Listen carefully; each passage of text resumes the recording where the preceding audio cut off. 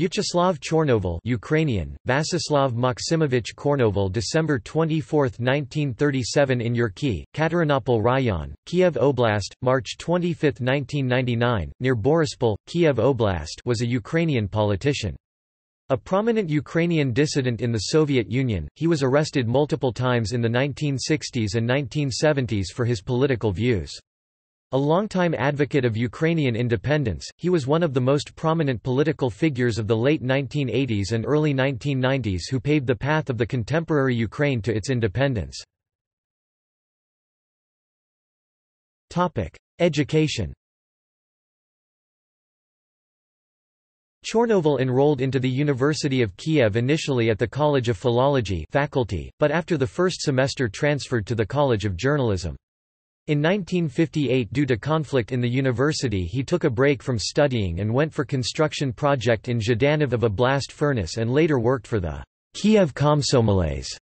Chornovil was a member of the Komsomol of Ukraine. He graduated in 1960 with honors and defended his diploma with a thesis, "Publicistic work of Boris Rinchenko." Political career. Soviet Union. Chornovil worked for various newspapers and in television in Lviv and Kiev between 1960 to 64. In 1964 he moved to Vyshhorod and participated in the construction of the Kiev HES Kiev Reservoir. During the same year Chornovil also enrolled into the aspirantura Candidate of Sciences of the Kiev Pedagogical Institute, but was not allowed to study. On September 4, 1965, together with Ivan Dzuba and Vasil Stus, Chornovil conducted protest in the movie theater Ukraina at the premiere of the film Shadows of Forgotten Ancestors. After that he was fired out of his job, searched by authorities. For refusing to stand witness and testify at the trials of the Horan brothers, Chornovil was given 3 months of forced labor. He became known as a dissident after documenting the illegal imprisonment of some Ukrainian intellectuals. Later, he covered a similar story about 20 Ukrainians. Woe from wit. He was charged with slander and sentenced to 3 years in the prison of maximum security, but was released in half the time under a general amnesty in 1967 to celebrate the 50th anniversary of the October Revolution. The Times awarded him the Tomalin Prize for the documentation of the trials. During his exile in 1969, Chornovil married to Atena Pashko. In 1970 he managed to find a job at the meteorological station in Zakarpattia, provided a manual labor for an archaeological expedition to the Odessa region, and at the railroad station Sknyliv in Lviv. At the same time Chornovil created an underground magazine, Ukrainian Informer. Since 1971 he worked in the Lviv department of the Ukraine Nature Conservation Society. He was imprisoned another time for being involved in Ukrainian independence movements and affiliated publications in 1972. This time Chornovil was given 6 years of imprisonment and 3 more years of exile. His term he spent in Mordva camps for political prisoners in the villages of Ozernoy and Bereshevo. Half of his term Chornovil spent in a penalized isolation cell and a room of cell type PKT. Chornovil renounced his Soviet citizenship and decided to move to Canada in 1975, but was not permitted to do so. He joined the Ukrainian Helsinki Group, which helped to monitor and enforce the 1975 Helsinki Accords. In 1978 by train Chornovil was exiled to the village of Chapondu, Yakutia, where he worked as a laborer at a local state farm Sovakos, later as a supplier in Nurba. In 1978 he was admitted to the International Pen Society.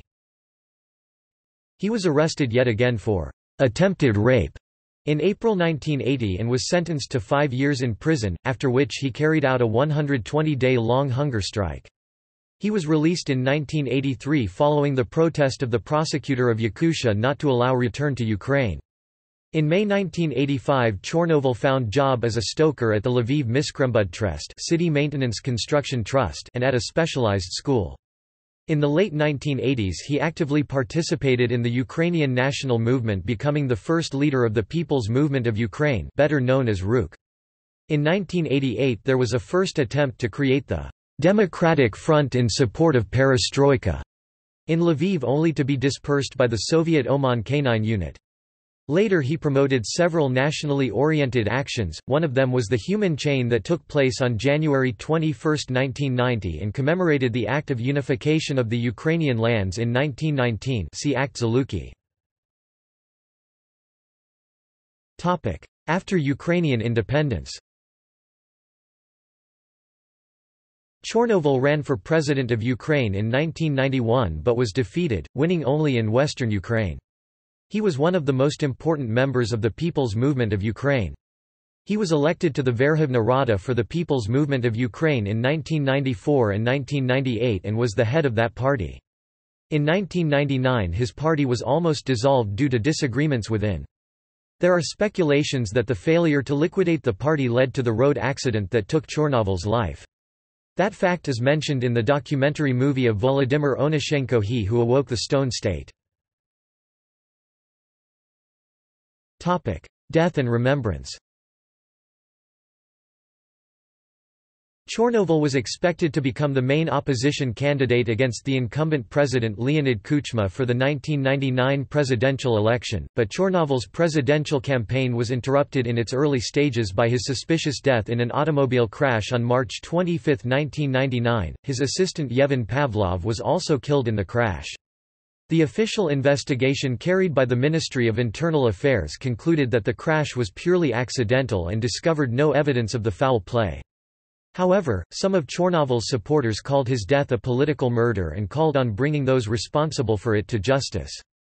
The theory of murder is stated on the website dedicated to Viacheslav Chornovil and created by his son Taras Chornovil, a deputy of Verkhovna Rada formerly from the Party of Regions. In 2003, the National Bank of Ukraine issued a commemorative coin with the nominal of 2 hryvnias dedicated to Chornovil. On August 23, 2006, President Viktor Yushchenko unveiled a monument to Chornovil and ordered a new investigation into his death. On September 6, 2006, Yuri Lutsenko, the head of the Ministry of Internal Affairs, announced that based on the information he saw, he personally believes that Chornovil was a victim of murder rather than a car accident. Lutsenko stated further that the investigation is now carried by the Office of the Prosecutor General of Ukraine and the Security Service of Ukraine, the law enforcement authorities not under Lutsenko's control. He went further, alluding that, "certain circles" in the prosecutor's office and security service are stonewalling the investigation. However, on August 9, Alexander Medvedko, the Prosecutor General of Ukraine, commented at the news conference that Lutsenko's statement is unprofessional, as his conclusions are based on unreliable information. On March 25, 2009, a funeral service was held near the memorial sign in Borispol, and admirers including the mayor of Kiev, then Leonid Chernivetsky, laid flowers on his monument in Kiev to mark the 10-year anniversary of Chornovil's death. In 2009, a Ukrainian stamp devoted to Chornovil was issued. Topic: Family. Father, Maxim Yosipovich Chornovil (1909–1987), a teacher of Ukrainian language and literature. Mother, Kylina Karatonivna Terashenko (1909–1985), a teacher in elementary school.